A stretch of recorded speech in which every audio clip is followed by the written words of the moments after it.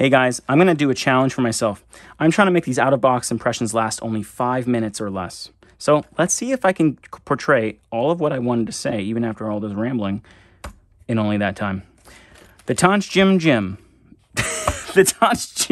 Oxygen, good use of time, Dan, are my favorite headphones for $300 or less. If you take nothing else from this video, from my out-of-box impressions, from listening to opening these up from their box, listening to them for a full reference playlist, which is an hour long of tracks that I've got set up, these are, no joke, an A tier, my favorite, what I recommend you get if you have $300 or less, bar none, this is what I recommend you get.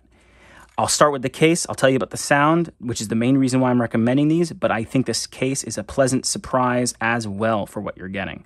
This is the smallest case I've gotten that also happens to fit the cable and everything that comes with it just perfectly, with nothing bleeding over and feeling uncomfortable and you're trying to stuff it. You just wrap it around a couple of your fingers and you push it into the case like this. And it just fits in your pocket so well, which is such an appreciative thing when we're already carrying around our DAPs or other portable things. Personally, I just use my phone in my pocket with a dongle, and it's great just sitting on top of my phone in my pocket. Super nice that the portability of this, like you don't have to spend more dollars on getting a new case or cable. It's set. I mean, that has to be considered, guys, for the price. And then let's unwrap these because I'm trying to make this quick. So, the Tanchjim Oxygen. What do I think of the sound? Long story short, these things sound superbly tuned and balanced with just a tad, to my ear, a tad bit of bass. Even though the graphs, if you try to look at graphs, it's not going to look like it's bassy. But I can hear it in the tracks that I know personally from what I've listened to a lot of. It sounds to me like it has just a tad bit of bass compared to the mids. Maybe they just recess the mids a little bit, but you don't notice it. The vocals and everything in the upper mid-mids and upper mids, they're still coming through very well.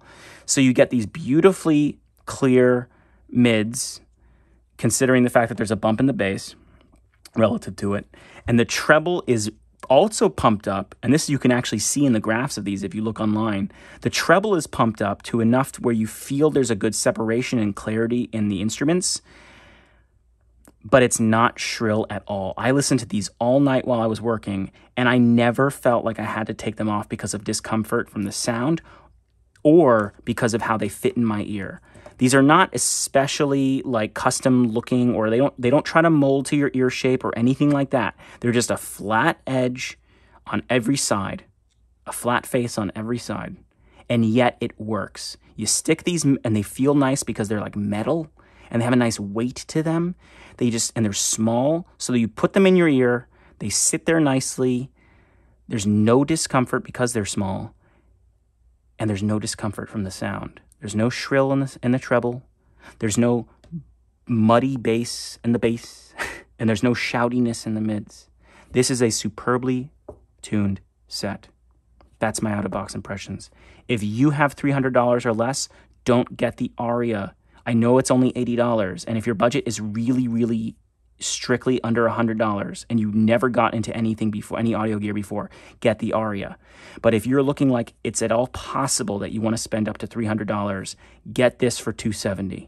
This is my absolute favorite for that price or below. Maybe even more favorited than anything that I've tried in headphones as well under that price.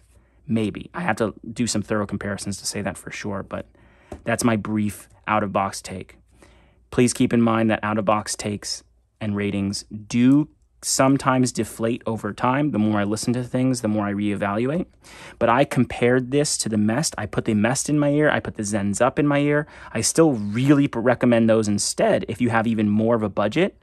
This is not something you want to add to your collection if you already have something that's expensive that you really like the Clairvoyance or the MEST or the Zens Up.